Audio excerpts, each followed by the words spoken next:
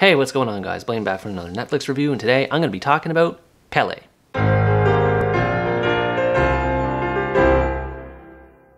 Apologies if this video sounds really loud compared to other videos I've done in the past on my channel. It's a really windy day at the time of filming this video in my area in Canada, so if you're wondering why it's so noisy in the background, that's why. Anyway, I feel that out of all the videos I've done so far this year on my channel, this review will be the one that's the most straightforward. Pele is a documentary about who else? Pele, one of the world's most famous and talented soccer/football players, depending on where you live in the world, depending on which term you use. And it basically covers his life story all the way from the beginning to when he was a child living in a rural area that he lived in Brazil, all the way to his 1970 World Cup win in Mexico. And it actually shows none other than the man himself giving interviews about all these things that happened inside and outside of his soccer career. I say that this review is going to be straightforward because there's not really much to examine on a critical level in movies like these. I've watched a lot of wrestling documentaries that follow this similar sort of style, and it seems to be present in a lot of sports shows. It basically documents the person's life from their humble beginnings all the way to career highlights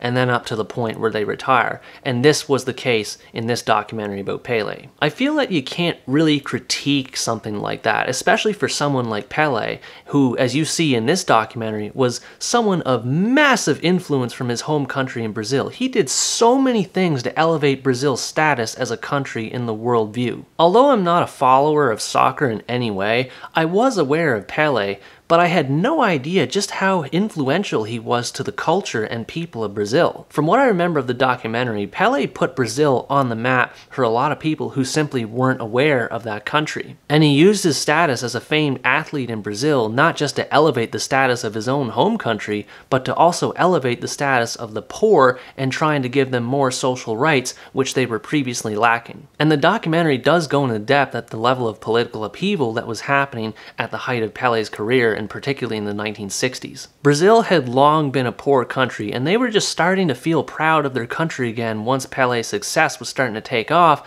but then the military dictatorship came into effect, and then a lot of people started suffering as a result. And there was a lot of fear of censorship, a fear of people disappearing if you said anything bad about the government, and Pele was one of those people that was regarded as untouchable in that sense. But even despite his fame, Pele knew that it was wise to keep his mouth shut about the politics that were going on at the time for fear of what might happen to him and his family. It is unfortunate that despite his status, he still had to be very careful about what he did say, but in the documentary itself, he does come across as very humble, and he gives reasonable explanations as to why he didn't stand up for as many rights as he should have. And I do want to stress that Pele does come across as a very honorable and patriotic man who really loves his country. There's more than one occasion in the documentary where he ends up breaking down in tears because he remembers all of these amazing moments that happened in the games that he played, as well as some of the heartbreaking moments that he had to go through in his life. I remember there was one moment in particular where he started crying like less than a half hour into the movie. I was like, whoa, wait, what? We're already going there? It just really goes to show how passionate of a person that Pele is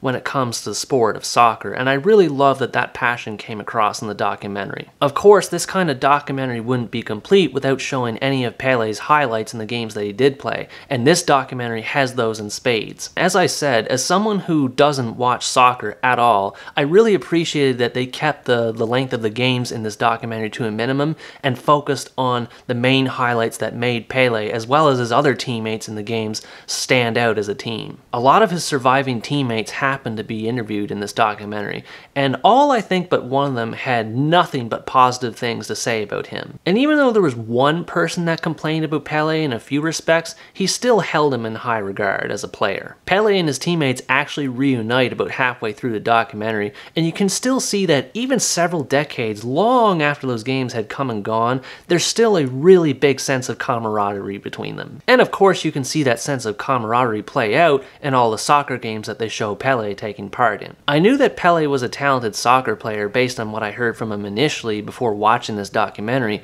but I had no idea just how talented he really was until I saw it and I was like, whoa, that was amazing. I think the biggest highlight that stands out for me in this regard was his 1970 game that he had in Mexico, and right off the bat, I think Pele was the one who scored the first goal in the game, and they do some sort of crazy technique in order to pass the ball between the teammates, and then ends up flying in the air, and then Pele just jumps up in the air and just headbutts it right into the soccer net. As soon as I saw that happen, I was just like, yeah!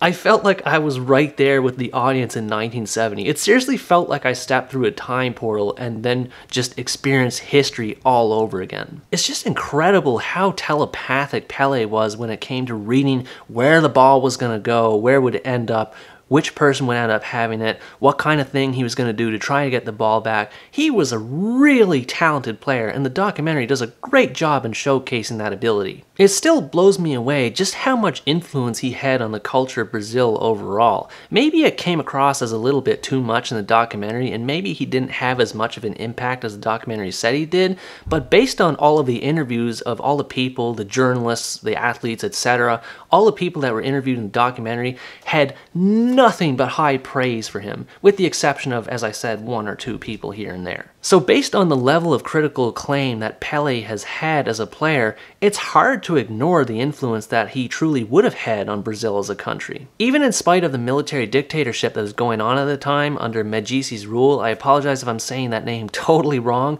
but even in spite of that, it's clear that Pele has had a massive influence on the people of Brazil. He kept their spirits high at a time of unrest and uncertainty when nobody had any idea what was going to happen to the country. He brought people together through the sport of football, not just within his home country of Brazil, but through the whole world in general. And he really could have gotten a massive ego boost from this if he wanted to, from all the movies he was starring in, the money he was making, the media attention he was getting, and yet he comes across as the most humble person ever interviewed on camera. He regards himself as just one other person in his team out of a team of many other people working toward the same goal of winning a game. In fact, there was one moment where Pele was competing in a World Cup and he ended up getting injured and wasn't able to play, and he literally walks up to one of his teammates and he says, "It's all on you now, pal." I was just blown away at the absolute humility and respect that Pele had for his teammates, and it really made me appreciate him that much more as a person. I think anyone would enjoy watching this documentary. Even if you're not necessarily a fan of soccer/football, I think you'll still get something out of this. If I were to nitpick about one thing, I would say that it focuses a lot about the history of Brazil, a little bit too much when it should be focusing more on Pele's side of things, but overall, I still thought it was a fascinating watch. There's lots of interviews, lots of archival footage to look back on, and of course, there's all kinds of soccer footage. It mostly focuses on the highlights, so if you don't want to sit through entire soccer games, you don't have to worry about it here. That's not the case for this film. Pele came across to me as one of the most humble and respectful people that I ever met, and I loved seeing all the people talk about how amazing he was as a person, and I would love to see more documentaries like these being made in the future. I used to be one of those people that didn't really get how popular sports were and didn't understand how people would lose their minds over a simple goal, but now, after watching this documentary and seeing how passionate everyone was about Pele, I think I get it just a little bit more now. If you want a documentary where you can laugh, cry, be entertained, and be absolutely inspired by, you cannot go wrong with this movie. Anyways guys, that's going to be my review of Pele. Thanks for watching this video, I hope you enjoyed it, and as always stay tuned for the next part where next time I review another Indonesian romance, Gizanan. Bye-bye.